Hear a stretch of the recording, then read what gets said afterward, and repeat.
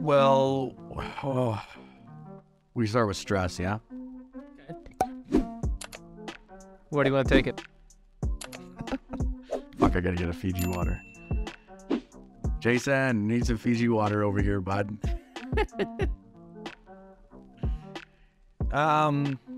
Yeah, so stress, man. Stress can come in lots of different forms. Where does stress come from, do you think? Is it a mental thing, a physical thing, combo? What the fuck does stress mean to you? I mean, if you had asked me this question probably a year ago, I would have told you something differently than now.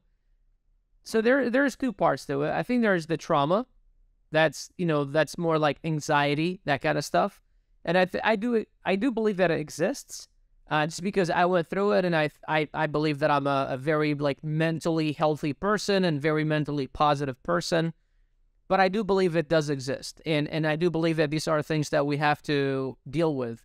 But at the same time, I think stress and anxiety can also come from working on things that you are not, that do not fulfill you, that do not inspire you in a way. Because I've seen people, we both have seen people come and go through our company that get burnt out and that get stressed out about working. But I don't really think it's because of the long hours or because of this thing or that thing. I think they're just not fulfilled in their work. Yeah, man. I mean, for me, I know the most stressed I was in my early days after leaving college in the States and graduating. I was working in a bank, and I was super fucking stressed, man. I'd wake up in the morning and I'd just be immediately thinking about paperwork and bullshit that I hated doing, and I knew I had like 8 hours of it ahead of me. I was completely unfulfilled. I was not happy with what I was doing. And I also had this feeling that like life was passing me by because I was doing stuff that I wasn't enjoying, and I knew I had more of it coming today and more of it coming tomorrow and more of it coming the next day. And that stressed me out. The feeling of I'm doing this bullshit again for this fucking bank who doesn't care about people. That stressed me out. So what it sounds like, it's because you were living in the future, right? And that's the thing that I think a lot of people do is, like, naturally, we live in our heads, and usually we're either living in the past or the future, right? And so we're either dwelling on our past or we're living in the future, stressing about what if this and what if that, and what if this doesn't work out, or what if I start this thing and it's a scam? What if I enroll in BJK University and it turns out to be nothing on the other end, and now I've wasted $5,000? Well, it's like, it's because you're living in the future. But I think if more people spend time living in today and the current present, and like focusing on what they're doing and how to find joy in what they're doing, I do believe that's where you could actually overcome a lot of stress. What do you think? Yeah, no, I think it's very true. Living in the moment, you can find a lot of gratitude in the moment. I think if you're stressing about the future, you're a lot of times building stories that actually won't come true. Right? Like 99% of the shit you think of doesn't come true. So if you're thinking in the future and you start stressing about those things that should happen to you, it's going to happen. Oh my God, I'm so fucking stressed about it. And then the shit doesn't actually happen. What a waste of time that was. Plus you missed the moment you were living in and you could have enjoyed. Right? Now, the bad part about this is the complete mind fuck of this is that if you look back on your life and you think about how many times you looked forward to things and you were stressing, how many things have you missed in the moment? Right? I can give you a great example of this. One of the guys who works at our company, he said to me the other day, yeah, I remember when I was having my baby, I was super stressed about bills and work and things that were happening in my life.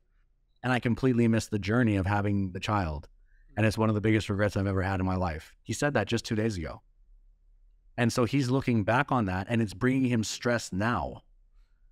It's like a full circle of stress. So living in the moment is the goal. You want to be planning for the future, of course, but you can't be dwelling in it, right? You can be dwelling in the past and just trying to reach for this future that might not even be there. That'll stress you the fuck out. Yeah, I remember I saw a video by Jeff Bezos a while back who was talking about, about his journey starting an entrepreneur, starting a business and stuff like that. And because, people that don't know the story of Jeff, but he he actually had a six-figure paying job in the early 90s. You know, so this guy's, even if he's making 100 grand, 30 years ago, like, that's a lot of money, you know? Mm. And he quit that, moved across country, and started Amazon.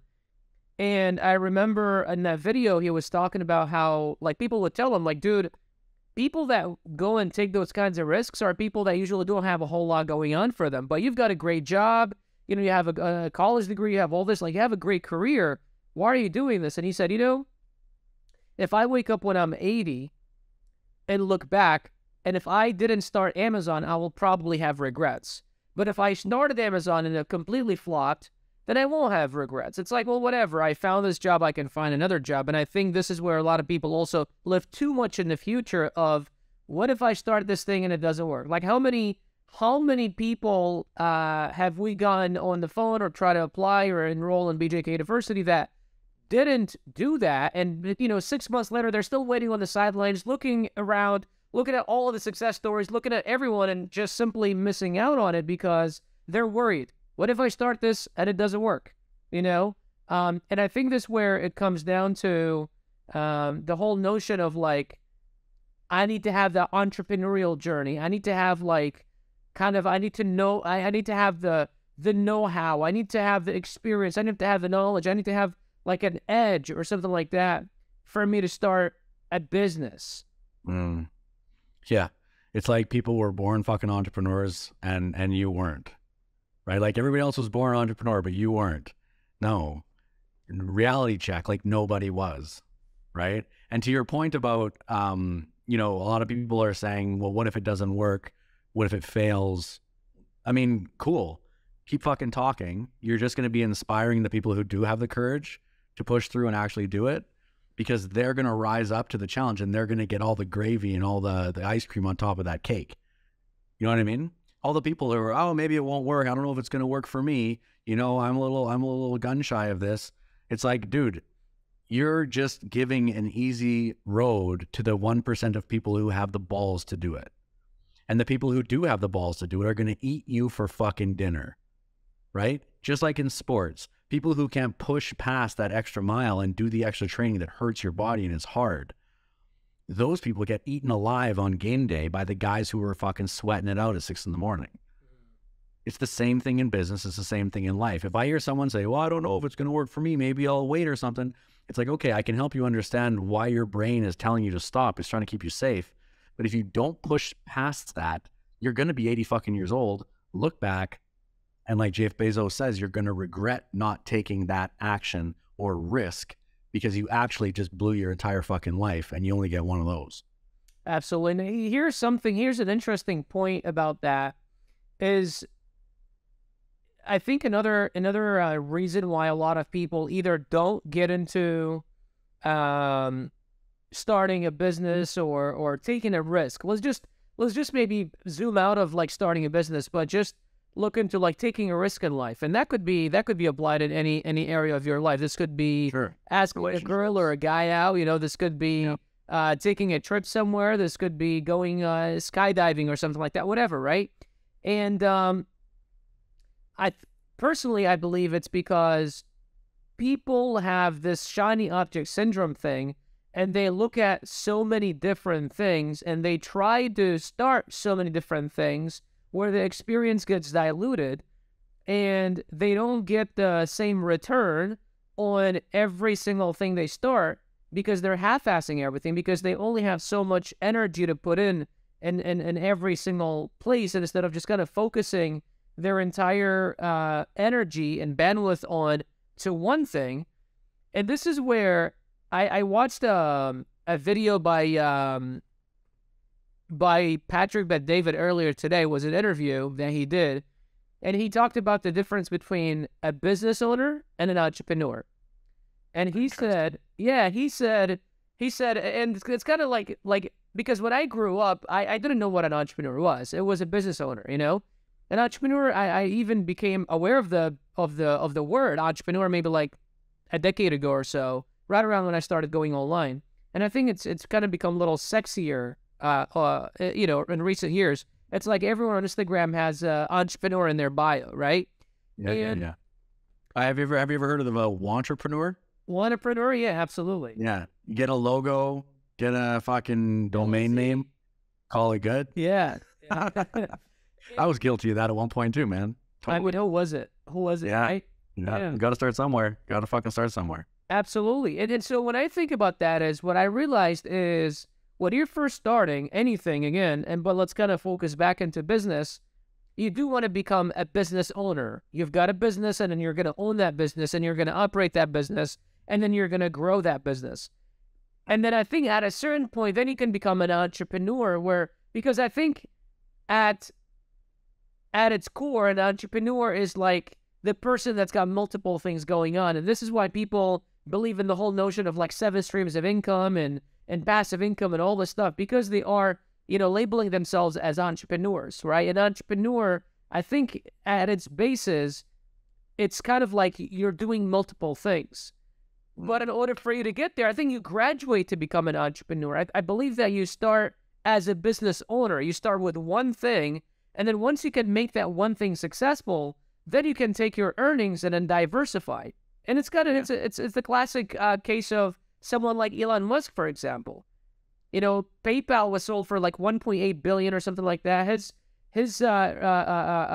proceedings were like 180. He put 100 in SpaceX, 70 in Tesla, 10 in Solar City, right? But he started as a business owner. He owned one business, and then he graduated as an entrepreneur. Totally. And I mean, and entrepreneurs, they like the Oxford definition is something around willing to take on more risk, right? Than the next guy or whatever. And it's like when you look at having multiple things, every time you add a layer to that shit, you are taking on more risk. Yes. This is why we're always like, you should focus on something, get it fucking going, and double down, triple down, quadruple into that thing until you've gotten to a point where you can start diversifying and expanding, right? You see all these people online and it's like, you can't be successful without 7 streams of income. And it's like, well, how the fuck did they get the other 6? Because they got the first one to like 10 mil a month and they did that for 5 years first. That's an extreme example, but you know what I mean? PayPal, perfect example of that. Speaking of focus and like what you focus on, it kind of determines your success, right? So as an entrepreneur or a business owner, what are some of the things you think a new business owner, someone who doesn't own a business yet, they want to get into business, what's some of the things they should focus on in the early days? I think the principle of focus just itself should be applied in any business. I think that's, or in anything that you do when you first start, just having that principle and that core purpose of focusing on the one thing. The second thing would be, how can I add as much value to the end user, 5 times more than the guy next to me in the shortest time possible, right? Go into that a bit more. Talk more about that. Yeah, so we both follow Alex Hormozi, and that's like the thing that he talks about all the time. It's like he talks about how and why Uber beat Taxi and why Netflix beat Blockbuster. Because if you think about it, Blockbuster, what they did, or Netflix, what they did is they gave you the same as what Blockbuster does, first at a cheaper rate, obviously, but a lot faster. You don't have to get into your car. You don't have to drive. You don't have to wait. Sometimes you go and you look at a movie and it's like, well, holy shit, it's all sold out. They only have like five pieces in the store, 10 pieces in the store. I have to wait for this. And it's a lot cheaper as well. It's right there, and this is why they blew up. Same thing with Uber. You can literally pull up your phone and bam, within a couple of minutes here in Miami, literally takes like, I've never waited for more than 2.5 minutes for an Uber. So fast in fucking Miami, dude. Every time I come there for a company event or to visit you or to do some sort of business thing there in Miami, the Uber is sick there. Yeah. It's disgustingly fast. Within 30 seconds, you have like a fucking Escalade anywhere, anytime. You feel like a mob boss in fucking Miami with that shit. And that's a user experience they want. Yes. Right? Yes. They're getting the speed, right? They're like, oh, fuck yeah. Like, buddy's looking for a ride. Let's get him a big Escalade that's shiny as fuck and it smells good and it's got water and it gets there within like 30 seconds. Absolutely. Perfect. I'm a return guest. I'll ball over that shit, Yeah, so if you were to translate that, see, into our industry, e-commerce, Amazon, for example, like the reason why we always do FBA and we don't do like drop shipping or other stuff, because FBA, you could literally, there are some products, you could literally order them this morning, 3, 4 hours, 5 hours later, it drops in your doorstep. Or if you're doing drop shipping, especially if you're going to drop ship from China in today's world, it'll take a month and a half. Like the customer doesn't want to wait a month and a half where they can go buy from the next guy and get it delivered in 24 hours. And Amazon is like working on all this crazy stuff. They now want to have drones where they literally deliver shit in like hours. Like, dude, that's stupid, you know? So it's like, do that, try to get it cheaper, right? And in better quality, you know? What is your competitor offering? How can I offer, and people are always looking at, well, I want to profit more. Yeah, sure. Well, you know, would you rather profit 50% and sell 5 units or profit 25% and sell 100 units? You know? And so that's the other thing that anyone watching, if they're looking into starting, a business, should actually look into. Totally, man, 100%. And so the other thing around focus is like, you know, if you're focusing on getting a fast result like Uber in Miami and you're just taking care of people, you're focusing on FBA, you're getting people their products within a few days. These are some big problems to solve, right? Logistics is a big problem. People need to get from A to B fast. That's not an easy problem to solve. You don't just wake up one day and like you can fucking fix that shit, right? Same with how do you get a product from a warehouse, from where it's made, over to you, to your house within like 2 days? That is a massive problem that's been solved. So with regards to focus, small little problems will stress you out. What we're talking about stress earlier, small problems will stress you out and big problems will stress you out. So why not focus on fucking big problems, right? Yeah. And get more bang for your buck as far as the solution and what you're paid for, as far as, you know, let's scale and sell more. Here's a funny quick story about that shit. Real story. Today, driving in my car, my wife and I are out for a drive, and we're here in Switzerland, and there's an Italian car behind me, right? Italian plates. And Italians, they love their hands, and I'm fucking Italian, so like I get it. And they're doing this and they're doing this, and I'm looking in the rearview mirror, and this guy's fucking losing his shit behind me because like I'm not going fast enough in the intersection or whatever.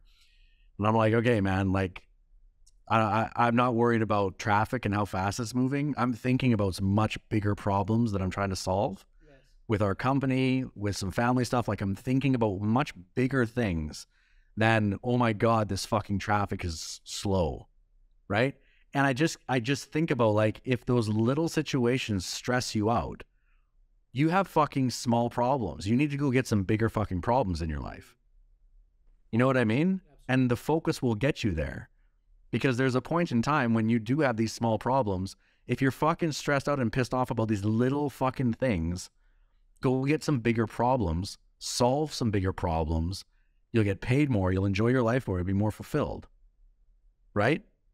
Absolutely, man. I 100% agree. Yeah.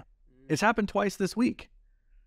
It happened again last fucking week. I was driving by the lake and fucking the guy was coming towards me and he was hanging out the window telling me to hurry up because the roads are very narrow here. He's like, come on, you got space. It's this big. And I was just laughing at him. My response was to laugh.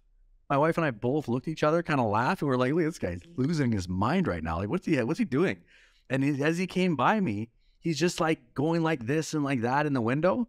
And I just looked at him and I smiled, you know, like pure, like, really? This is the problem you have in your day today. Right? Man. And then that's the thing. If you look at it, it's like what you do in one place, you do in other places. And so if you are allowing, because you're technically, there's a famous saying by Tony Robbins. He says, the moment in front of you is not bothering you. You're bothering yourself about the moment in front of you. Right? Mm. And so it's like, if you allow this kind of shit, like if you allow someone, and even if it's like your fault completely, you're being an asshole on the road, but if you allow that to like influence your behavior and your emotions and like completely fuck up your day, I'm pretty sure that guy's day is pretty fucked up right now, you know? Yeah, he was pissed right off. Exactly. Nice. And if you allow that to happen, then imagine like the rest of his life, the rest of his day, the rest of like everything else that he does. It's like, well, how are you going to build something of meaning that you are going to be passionate about, that you are going to like be passionate about showing up for and building and contributing to, if you allow that kind of stuff to do? And to add here, another thing that I've learned by Tony Robbins is this thing called the 90-second rule. Do you know what that is? No, tell me about the 90-second rule. So the 90-second rule is, I'm still working on it. I will not allow anything to bother me for more than 90 seconds. So, for example, that guy right now, he was in a situation, he got heated, he lost it, whatever. Immediately, the thing that I do now and that I'm practicing, I'm not perfect, but I'm practicing how to do is become aware, bring my awareness to the fact that I've just lost my shit. Bring myself together, and I've got 90 seconds to get pissed, angry, cuss, yell, do whatever, but then I need to move on. Because, like, just think about it. How many times has something completely fucking silly happen and completely thrown you off your game, whether if it was losing track of your thoughts, whether if it was maybe having a bigger argument with your wife or a team member or whatever because of something stupid, something silly, or maybe even worse yet, something that happened at work that, you know, that bled into your home life or vice versa.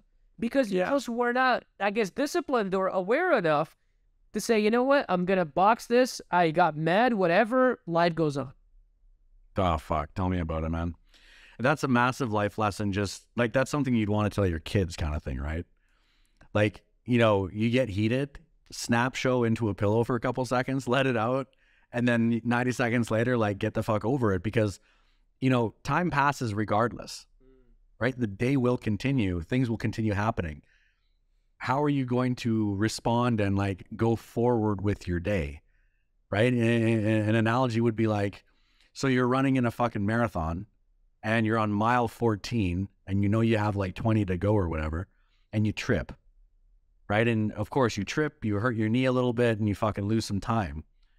You get up, and what do? You're going to fucking sit there, cry and bitch about your knee and fucking, you know, walk around and complain to the guy on the side of the street and, you know, bitch and moan about it? Or are you going to fucking just keep running and get over it? You can do either way, right? But the only way you're actually going to get to your goal is if you just keep fucking running. So if shit hits the fan, you have to acknowledge it, get the lesson quickly. My lesson today was like, when Italian guys are behind you, maybe hit the gas a bit more. I got it. I got it. Cool. I understood, bro. I'll go a bit quicker for you. But yeah, get the lesson and just keep it moving. You know what I mean? Yeah. That, and learn the hand signals so that you can give it back to him. I went like this when he drove by me. I smiled and I was like, dude, you're just chirping. Shut the fuck up, man. Go get a better problem to think about. You know, I remember, and the reason why this really sits with me, I remember probably, when was it, like 10, 11 years ago, when we first had our first business in America, our pizza shop. We used to have an employee, and my brother was, he's a character, you know, and he, so I remember one day something happened. One of our employees was not supposed to do something, and he did it. And my brother yelled at him and is like, "You shouldn't fucking be doing this." And then, you know, we went on, we got busy, we went on some deliveries, it was pizza, you know, went on some deliveries, whatever. Came back, I'm talking about like 2-3 hours later, I hear my brother and the employee arguing, and I'm like, what the fuck? I thought we're over this. And they came and like, what's happening right now? It's like to me, dude, your brother won't fucking talk to me. I'm like, what do you mean? It's like 3 hours ago, I did this thing I wasn't supposed to. I got it. He told me. I said, okay, got it. He's like, this whole fucking day, he's still like pissed off about the thing that happened 3 hours ago. And then he's like, I ask him questions, like, I need help with something. I ask him questions, he ignores me. And he's like, dude, how the fuck am I supposed to like operate? Like, we're busy, we have a line, and you're not helping me. You're not helping your fucking business.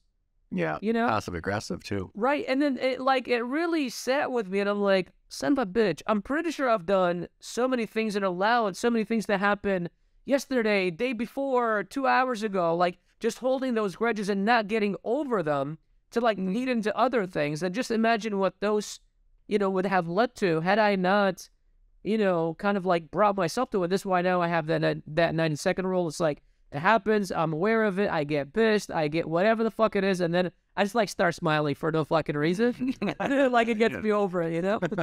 Yeah. Well, I mean, that's good, man. I love to hear that. That's really healthy for sure. And also, we talked about earlier, thinking in the future, past, present time. So if you're snapping for a few minutes or even like something happens, this could go both way, right? Like sitting at home, listen to this. It's not just bad, negative emotion. Also positive emotion can flood you with endorphins and serotonin to the point where like you have a fucking rainbow colored glasses on about life, when in reality, that's not really what's going on here. Yes. Right? So you got to be careful with that too. What if something fucking amazing happens and you're just like, holy shit, best thing ever, right? I just sold 1 million products and my fucking shit's on front page, or, you know, I had a child, or I just got married, or it's like, boom, you're having this fucking endorphin dump, you know? And then you allow that to sort of take you off your game, where you got to go in like monk mode, discipline mode, and keep doing your shit that got you there. Yes. Right? It's like, yeah, the business just did X million a month. Fuck yeah. And you just, you know, party for 3 months straight after. Well, good fucking luck hitting that number again. Yeah. You know? Yeah. So it goes both ways. It's about self-control, discipline, and bringing it back to the moment and just being like, okay, cool. You know, I'm neutral here. It's like shit's super bad, shit's super good. It's never as good or as bad as you think it is. Remain neutral as possible so that you can like logically come up with good decision-making. Don't let your emotions overtake your decision-making capability, and then make sound decisions that will move the needle on whatever it is you're trying to solve. Ideally, a bigger problem than fucking traffic jams, right? Yeah, I'm definitely, I've been definitely victim to that, you know, living in the wonderland for too long, and then thinking that it's always going to be like this. And again, going back to Tony Robbins, he has a famous saying. He says, bad times won't last forever. Pandemics, wars, you know, but good times also won't last forever. No. And this is where, as you said, you always need to kind of be on the up and up and like figuring out the next thing. And like, you know, I personally am, you know, I fell into that last year because you know, BJK University had taken off and it was doing very well. And I thought, well, okay, well, there's only up from there. And then we went through this downfall, this valley. And for a long time, I was like, oh, it's just, you know, this month, that month, it's going to pick back up. And it took a really gut check to realize, like, there are some serious fucking problems here we need to figure out and really, like, look into this very closely. And so it's very important to, like, as you said, be, like, have your ear to the ground, be grounded, and be, like, get a reality check every now and then, and kind of, like, see exactly where you are and see where your surroundings are, and then, you know, not live in this, like, wonderland all the time, and realize that things could really go south pretty fucking quickly without you realizing it, you know? Totally. And they can go straight up just as fast. Yes. You know, life is cyclical. Like, as you were saying that, I just reached over a book I'm reading right now. Ray Dalio? Right? Yeah, Dalio. And like, I've read this book. I mean, I've skimmed it a couple times, but I'm studying it more than anything now. And like, if nothing else, this just proves that shit is cyclical. Look at the fucking cover. Up and down, up and down, up and down. And this book is all about why nations succeed and fail. So it's talking about the economy, and it's helping you understand like where to invest and how to do things in certain economies. And it's just saying like, this is how a nation becomes a fucking empire. And then these are the things that happen. Then it dips and drops. And then the next empire comes, right? Like right now, the States is on a downtrend and China's on an uptrend. Believe it or not, it's fucking true. It's just obvious. So it's like, you can see it happening, but then if you just have people around you, for example, that are just like, yes, men, or you have, you know, fake news, whatever you want to call it, that's just saying the shit that you want to hear all the time, or you're getting misleading data, you could believe that you're still on the uptrend and you're fucking not. Or you could be in a downtrend on your way back up, and you could be having people around you that are super negative and pessimistic and shit. And all of a sudden, like, they actually drag you down when you were on a fucking upswing.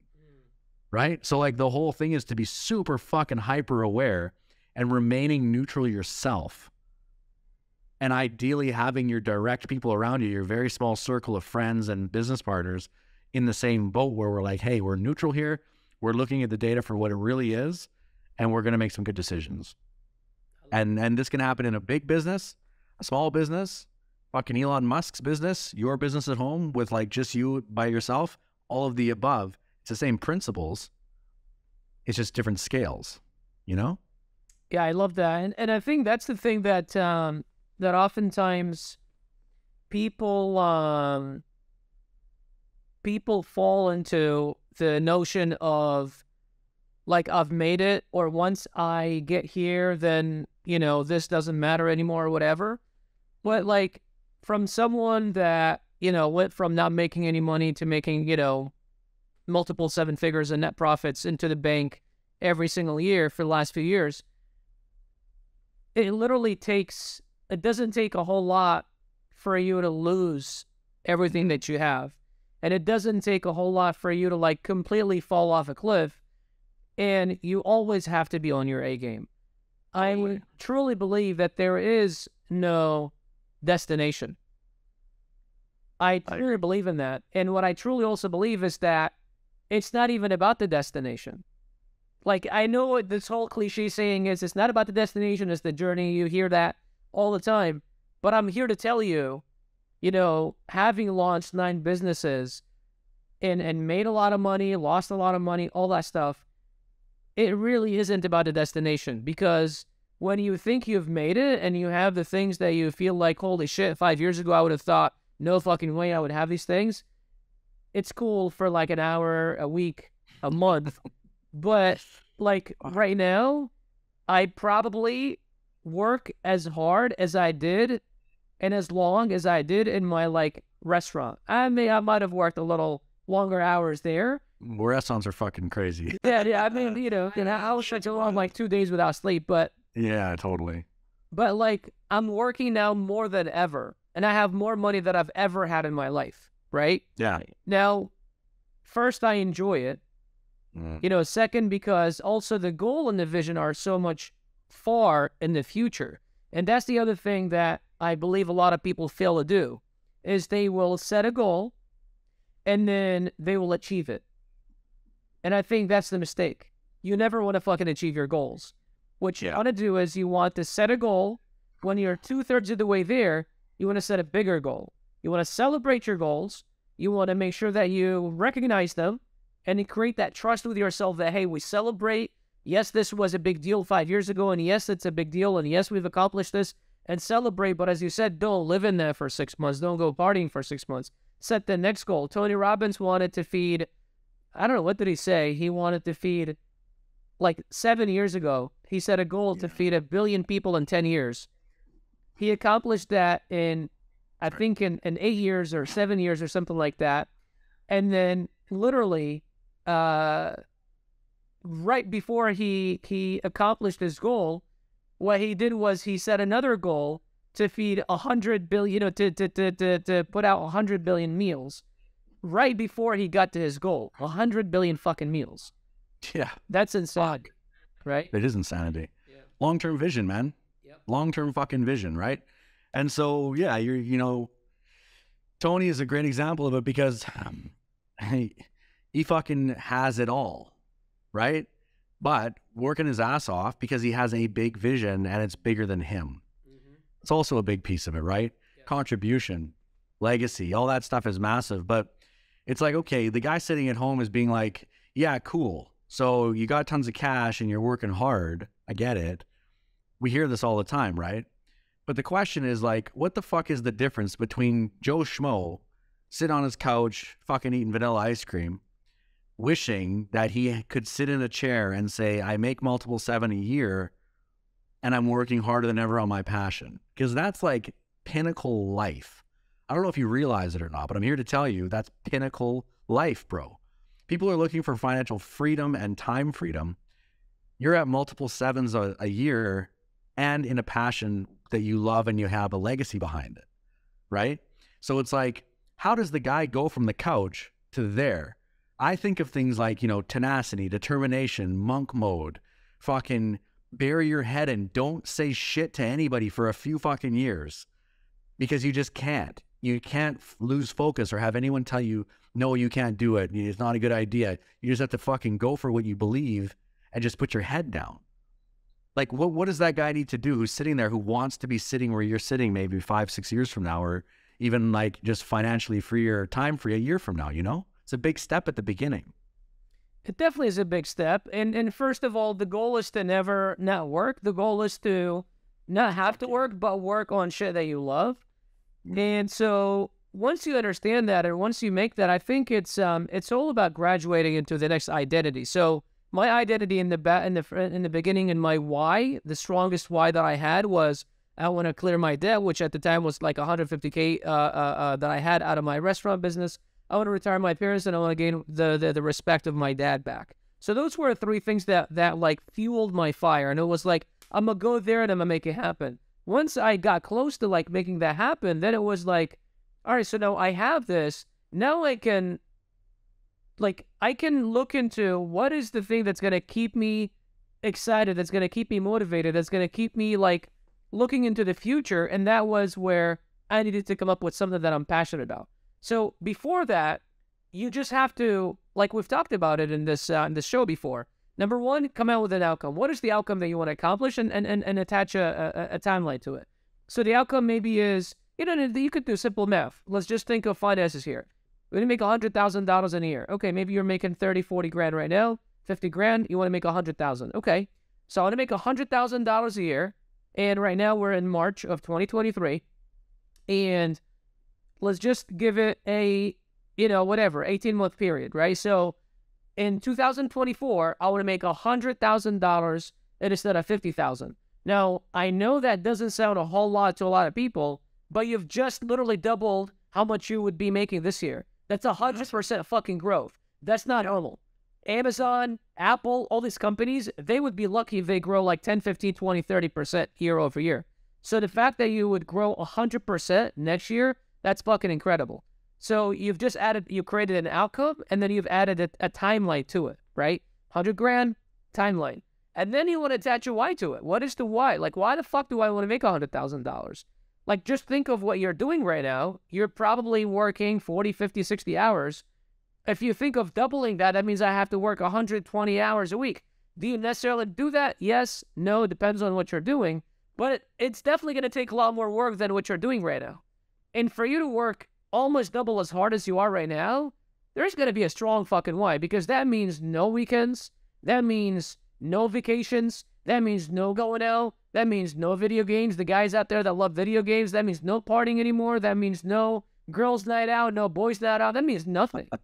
That means you fucking shove your face and you fucking work every waking hours. And I think that's the thing that's missing from the internet. Because we go on Instagram and you see the fucking glory.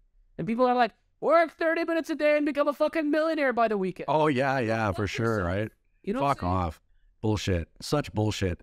Dude, I can tell you from my experience, when I went online, you talk about doubling in a year, not to fucking toot my own horn, but I will toot it. I 55x'd my income the first year I came to BJKU. 55x. 50 fucking 5. It's ridiculous, okay? And so I was like, holy shit. How the fuck did I get there, though? Monk mode. I turned off. Face up 7 days a week, 365. Yeah, I didn't stop. I was fucking doing it every fucking day. Christmas, birthdays, my anniversary. I was talking to Jason. Jason, you're fucking watching this right now for sure. One of the editor guys. I talked to him when he joined BJKU on my fucking wedding anniversary, because he hit me up the other day and he was like, hey bro, it's my 2-year anniversary with the company on the 29th. Do you want to like hop on Zoom? We can catch up and like kind of reminisce. I kind of mentor him a little bit. I was like, dude, I'd love to, but on the 29th, it's our anniversary and we're probably going to go for dinner and stuff. How about the 28th or the 30th? And I didn't even think of it. And he's like, wait a minute. I enrolled on your anniversary. You were fucking working on your anniversary? And I was like, fuck yeah, I was working on my anniversary. Are you kidding me? I was working all day, dude. But that's what it takes. And that's what people miss. And that's what the internet is fucking bullshitting people with. That's why when people come to BJKU, like we're always saying, listen, it's not going to be easy. It's easy, but it's simple, but it's not easy. Is that the saying? Or it's easy, but not simple, whatever the fucking word is. Not easy, yes. Yeah. I mean, the steps are there. The coaching is there. It's all there, but you got to fucking work hard. The shit does not just fall from the sky because you turn a goddamn computer on. That's right. You know what I mean? Big time. That shit pisses me off when I see it because I bought into that bullshit at the beginning. That's why I got scammed. I was in these crypto scams and all this shit because I was working offline. And I would just see people being like, yeah, dude, I fucking got rich super fast. And I'm like, holy fuck, really? How? Let me try some of that shit. Bullshit. And I think also part of that is there are some people that did well super fast, but it wasn't a repeatable thing. Outliers. Right. And so because that is very possible. And this is why, like, I think in the last episode or the episode before, we were talking about like taking advice vertically, not horizontally. You want someone that's so far ahead in the future that's been able to do it, duplicate it, and send, many times before you go and like start listening to them, because anyone can like, if you try 100 things, one of them is probably going to work, and one of them is probably going to work very fast. The mastery is, can you repeat that over and over and still get the same results on a consistent basis? And that's the thing that a lot of people miss out on there is, some fucking 18-year-old kid will do something, will, do some product, drop ship it or whatever, will make fucking $10,000 in a month, and then now this kid is teaching a course on how to make $10,000 a month drop shipping. And then out of 1,000 people, one person will probably be able to do the same thing, and then now they're going to use that person in all of their fucking testimonials. And now you've got 10,000 other people thinking, holy shit, this is easy. Why is it not working for me type of thing, Totally. Then they beat themselves up because of false expectations too. Absolutely. Which is fucking evil shit. The expectation has to be, business is hard. It can be easier if you have coaches, mentors, and people who've done it before. You can learn from their fucking mistakes. If business was fucking easy, everybody would be a business owner. Everybody would understand how to do their taxes as a business owner. They'd all be running the loopholes of fucking business owners. They'd be doing all that shit. But most people are employees because the easy way to do life is to be told what to do, show up, do the bare minimum, skate through, and just sort of live your life that way. If it was easy to come over and completely go monk mode on your shit, own your decisions, and have a neutral emotional response as you're navigating the waters to climb the mountain of fucking entrepreneurship, where like 99% of people fail on the way up, by yourself clawing and then getting help from people. If you have the courage to do that, you're going to be in this realm of humans where most people aren't. That's why I say, if you have the balls to do it and you have the courage to push forward past your fear, which we all have, if you push past that, you will put yourself in a position where most people aren't. And from there, you have an advantage and leverage. And you can do whatever the fuck you want, but you got to get there first. And that's just making the first decision, starting small. Absolutely, man. And I think this is also another thing that people miss out on. And I speak from experience, because when I was thinking about my restaurant and relaunching it, I bought a dive bar, a biker's dive bar. We used to have... Tell me more about the biker dive bar. Jeez, what the fuck is that about? We used to have Hells Angels come through our restaurant. And so imagine this 130-pound, little Middle Eastern guy hanging out in a fucking, in a restaurant with these like big old, bikers dudes with like big ass beards, fucking, denim and shit. I mean, like I would be walking around like, dude, one of these guys can literally like slap me and I'll fucking probably die. You know what I mean? And so I go in there, and my first thing that I want to do is obviously remodel the place.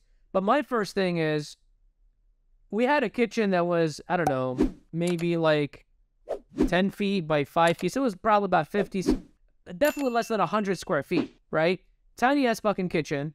And I want to push anything and everything out of that fucking kitchen. I wanted to do sushi. I want to do barbecue. I want to do American. I want to do Mediterranean. I wanted to do Asian. The fucking same time? Do it all, bro.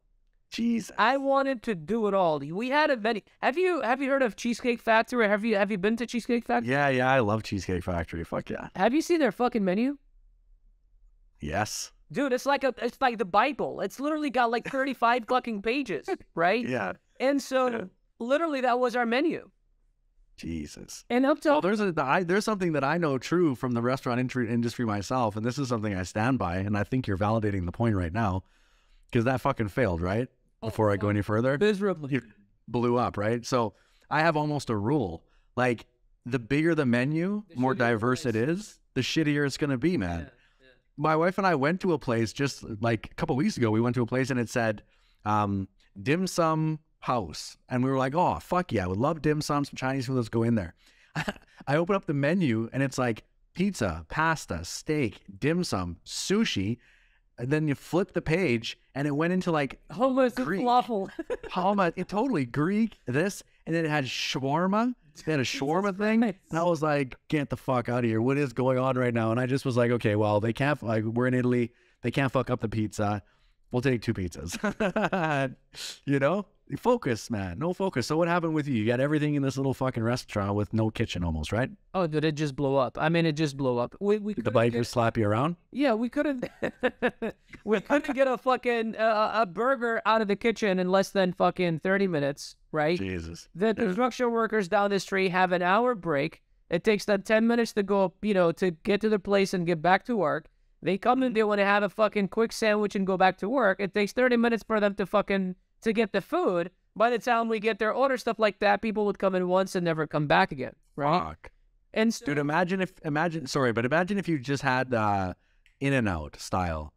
Imagine fucking burger done 3 fucking times. And here's a quick story about In-N-Out, actually, now that you're talking about In-N-Out. And I love this analogy because I was looking at doing a comparison one time, and I don't know if you saw it, but one time I was trying to deliver like a focus thing to our team, and I did the analysis between Red Bull and Monster, and then the analysis between In-N-Out and McDonald's. I don't remember the Red Bull numbers, but the McDonald's numbers I remember. The average In-N-Out store does $5.4 million. The average McDonald's store does $2.7 million. In-N-Out does double with like what? Literally 3 double. Fucking one burger done 3 ways, fries, and a fucking shake. That's it. McDonald's has breakfast, lunch, coffee, dessert. They fucking have, you know, ice cream. They have everything, bro. Dude, I know. I hear you, man. Speaking of In-N-Out, remember the first time? I mean, I went to In-N-Out for my very first time with you. Yeah. Right? Fucking. So we're in California at a mastermind. Yeah, we're in LA, and it's like I'm like, okay, number one, we're in LA, and I need to get something to puff on as we're walking around in LA.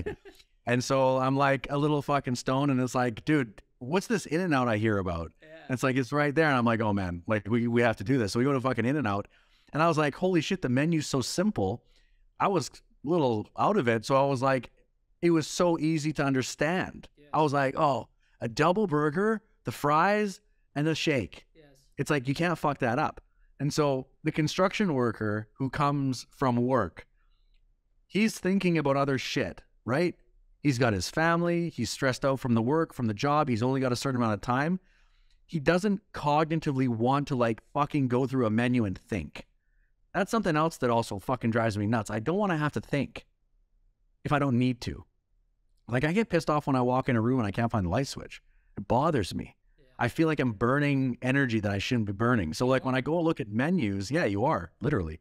And I look at menus and I'm like, first of all, where the fuck are the pictures on this menu? Oh, dude, this is a complaint that I've always had with fucking restaurants. And now that everything is like with the barcode, it's like, okay, so you've got a website. Why not add pictures again? I'm a visual person. I love to fucking see pictures. How about a fucking video? Oh, dude, like, this is funny because we both come from the restaurant industry, so we're going to fucking talk about this shit forever. But it's like, imagine a QR code. They open it up, and inside the phone, it pops open, and it's like, you know, our specialties of the house. There's 3 things, and it's a fucking HD video of like the chef in slow motion, like squishing the burger and it's sizzling. And then it's like slapped onto a patty and it's being brought to your table and it's like put down in front of you. And it's like a 10-second slow-mo video. And like that's the menu. If you're watching, you know? Here's a fucking business for you. There we go.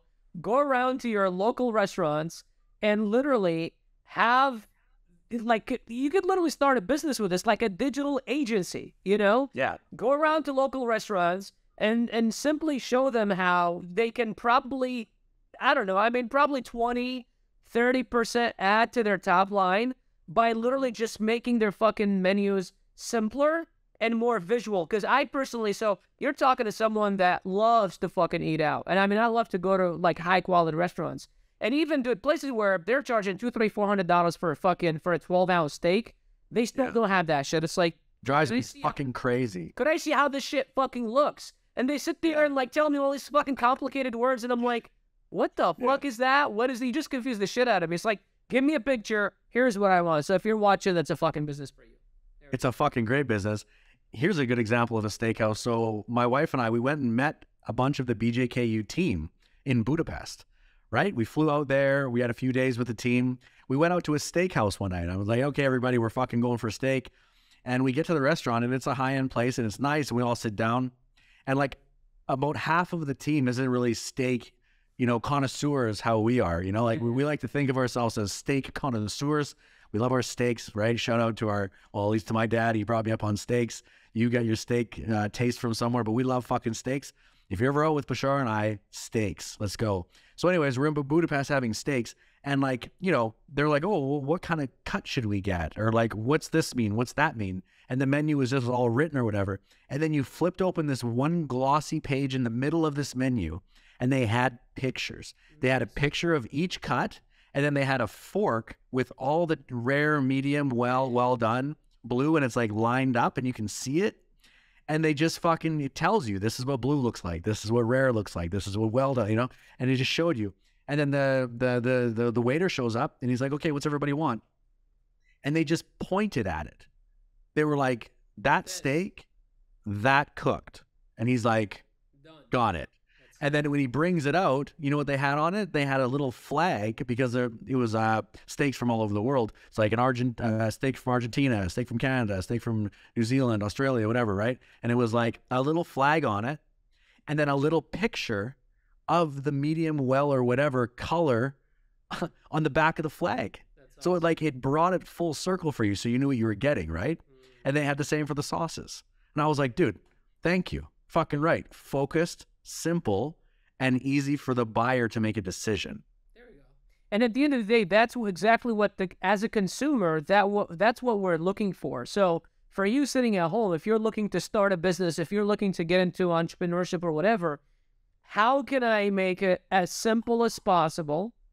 How can I focus? Because the more you focus, the more vertically you go into one thing, the more mastery you're going to have, the more you're going to perfect the end product to deliver to the end user. And then number 3, how can I deliver it at a speed half of what my competitor is delivering it at, or even lower than that, right? So little if you focus on those 3, you'll have an incredible business, and you'll be able to crush anything you do. Yeah. It's totally true, man. It's totally true. Fuck. Well, let me ask you this. So, entrepreneurship. The word entrepreneur. It's sexy. Very. Every guy in Miami has it in their fucking bio, right? Every Lambo guru out there has it in their fucking bio, right? And what do you think? When you hear the word entrepreneur, and then when you hear the word intrapreneur? Oh. What do you think of that? What does entrepreneur mean to you first? So we're on the same page. So, okay, let's look at a company like BJK University. Okay. Everyone inside of BJK University, I consider them as an intrapreneur.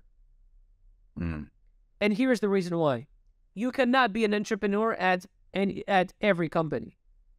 So you can't say, well, I'm an entrepreneur, so I'm going to work somewhere else, and I'm going to be an entrepreneur there. Because like 99.9% of companies out there or businesses, they don't want fucking entrepreneurial spirited people.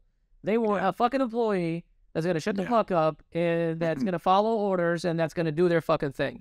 And this is probably like 80% of people watching that potentially end up joining BJK University or wanting to start their own thing. because they are in a business that does not appreciate them, that doesn't give a fuck about them. They've probably given them 10 years of their lives after going to school for 4 years and spending tens of thousands, then they're realizing like, fuck, almost 2 decades later, I'm here?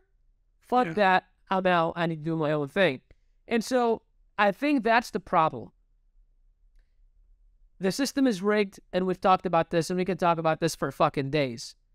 Yeah. But I think the problem is this whole entrepreneurial stuff. 33 million businesses in America alone. 33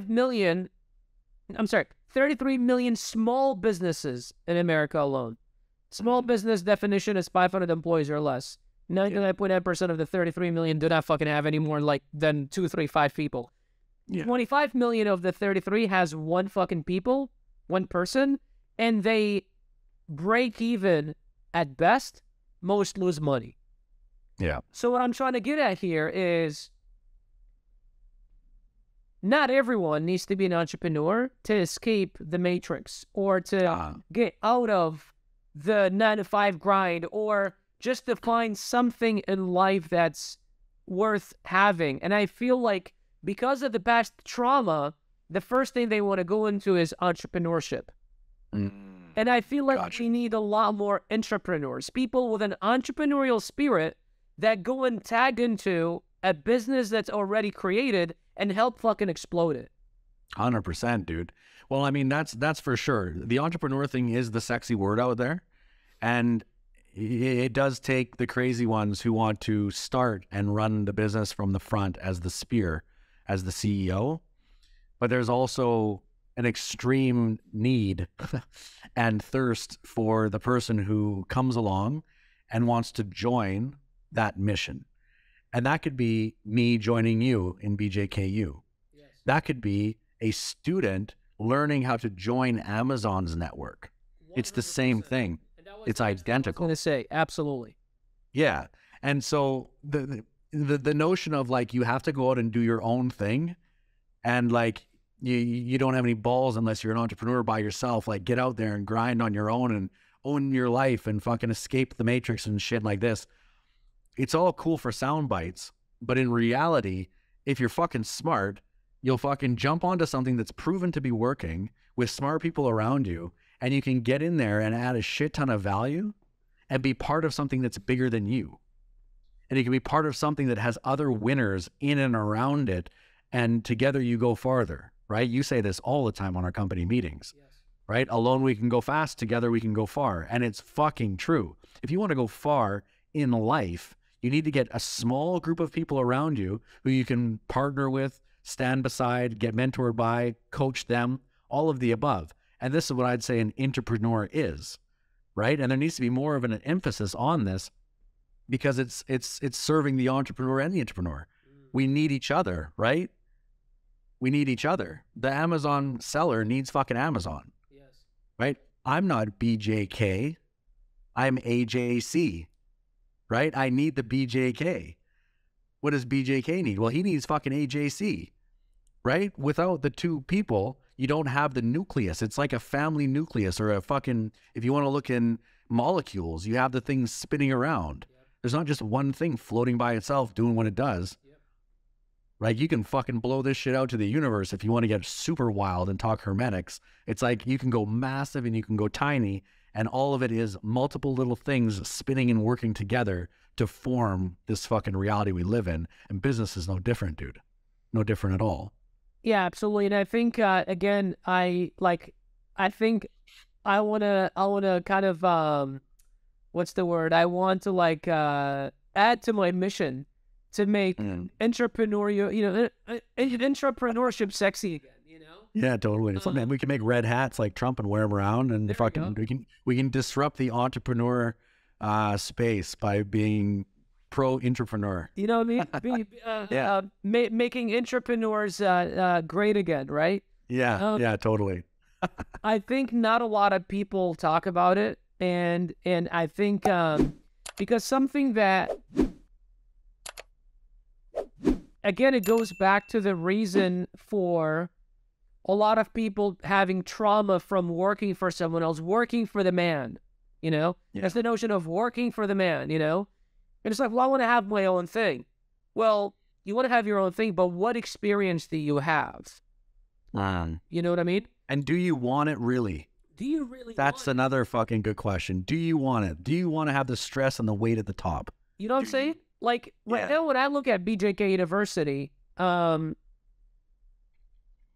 team, if BJK University makes $1 billion a year, or if it makes $100,000 a year, our team will get paid until it gets to the point where there's just no fucking money, right? Yeah. I, as a person, only make money when the company makes money, Yeah. right? And Correct. so, and then on the other side as well, if there was a lawsuit, if something were to fucking happen or whatever, and although John did something in marketing or said something they shouldn't say, the only person that gets sued or that would go to jail or something would happen to is Bashar. John wouldn't get anything, right? Yeah.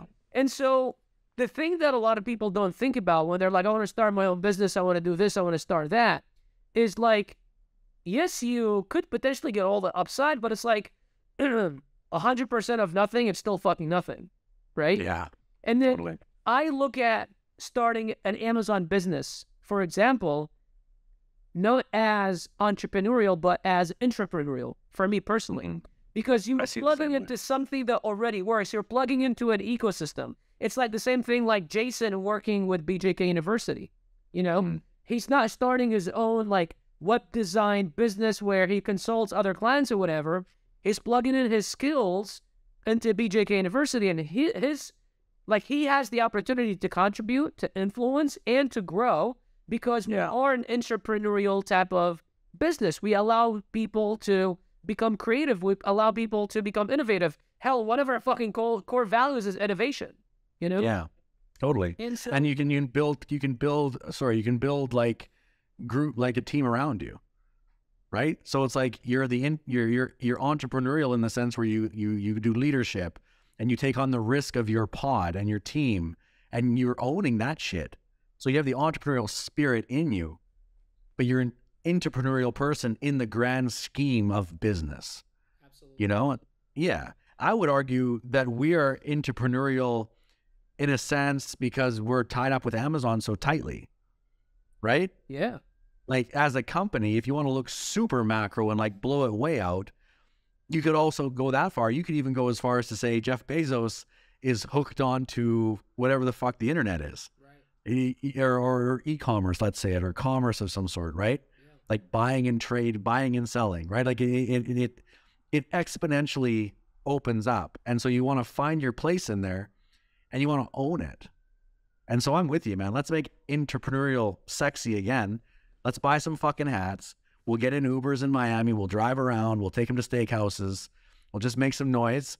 And before we know it, all the fuckboys with rented Lambos, they're going to have entrepreneur Instagram handles on their wrapped Lambos that they're renting. And they'll be driving that shit around marketing for us, man. We're on to something. You can join us if you want. We're going to make this new business right now after this episode. It's ready to go. Well, I get the domain. Maybe that might be the, you know, something around that might be the name of this podcast. Yeah, yeah. Making entrepreneurial sexy again. There you go. I like it. That sounds fucking good to me, man. I'd watch that shit. Would you? Yeah, dude. It's good. Yeah, it's funny. It's a funny landscape out there, you know? Like, it is. It's funny. There's so much noise. And, you know, what's interesting to me is, like, I've personally, and I know you as well, like, I've been in monk mode heavy now for about three years, almost 4 years now, basically since we started working together. Like, I haven't been on social media. I don't have any, like, I'm just so deep buried in my work. I love it. It's fun. It makes great money. Like, I'm like, this is awesome. I'm going to do this and fuck everything. Right. But now that we have the podcast, right? Like, I'm kind of a little bit more on social media again, right? Like, we have the Instagram reels and stuff happening. So I downloaded Instagram, put it on my phone to like look at the reels and like see how it's going and stuff like this. And so I catch myself like going into these fucking like social media spaces again that I haven't looked at for so long. And I'm just like, some of it is fucking gross, dude. Some is great. There's a ton of awesome motivation and stuff on there. But I feel like there's so many people that are just sugarcoating the reality and making it seem like something it's not, and just giving a highlight reel versus saying, listen, this is how it's actually going to go, and here's a real proven method to get there, right? Because that's what we pride ourselves on. It's like, here's a proven method to go there. Let's go do the work together. We'll be over here off social media. Our fucking platform is school. We're not even in Facebook and shit. And that's intentional, right? So I see all this noise, and I'm seeing it more now than before. And it's making me like,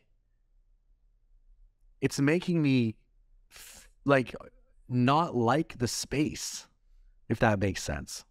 I'm like, oh, you fucking lying bullshitter right now. Shut the fuck up. And then the next guy, I'm like, oh, you bullshitter. You're lying right now. You know, like when you're in the game and you see what's going on, you can tell some people are just full of it. And some people are honestly telling you what it's really going to be like. And that's one thing that I'm very proud of with us, right? Like we tell people straight up how it's going to go and what they need to do. And we have high expectations, and we hold them accountable, and our community supports them. I just feel that there needs to be more of that. And I haven't even been aware of it until recently, you know? Well, I think what it depends on what you're optimizing for, right? So a lot of these smart boys that you're talking about are optimizing for likes and comments and shares, and I want to make money today and stuff like that. What we're optimizing for is a true impact 10 years from now, 50 years from now, right? And so when you're like, this is where it comes down to like this short-term versus long-term vision, and kind of like that instant gratification. I always, tell the story of like drinking a can of Coke. You drink it right now, it fucking feels great. You feel awesome. It tastes good, But if you were to think what that can of Coke is doing for you in a month, 6 months, 12 months, you wouldn't touch it. Because that can of Coke, over time, it's going to negatively impact your health. But right now, it feels great. So a lot of people do it right now because it feels great right now. They're not disciplined enough to look at the long term. It's like doing things at the cost of, like I used to always do this to myself many years ago. I would always be sabotaging future Bashar. I would be doing things today at the cost of future Bashar. And that's where a lot of people need to get in the habit of like, I need to think a little longer term. Yes, I need to get something done today. But I also need to think, what is the consequence going to happen in a year from now? Where is that going to leave me? You know what I mean? Totally, dude.